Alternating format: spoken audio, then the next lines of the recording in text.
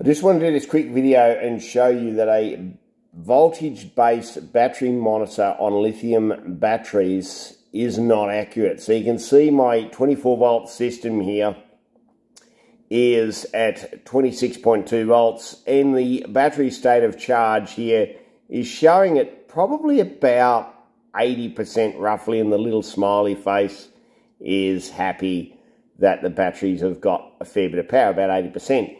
But that's a voltage-based meter, so it's registering voltage and determining state of charge on voltage. Now, if we go over to the shunt, so this is the shunt here, you can see that the actual state of charge of my batteries is 25%. So there's only 25% left on my batteries, yet the voltmeter here, battery monitor, is saying that there's about 80%. And the reason for that is lithium iron phosphate batteries have a very shallow voltage curve with discharge. So they will show a very similar voltage from between 80% and 20% state of charge.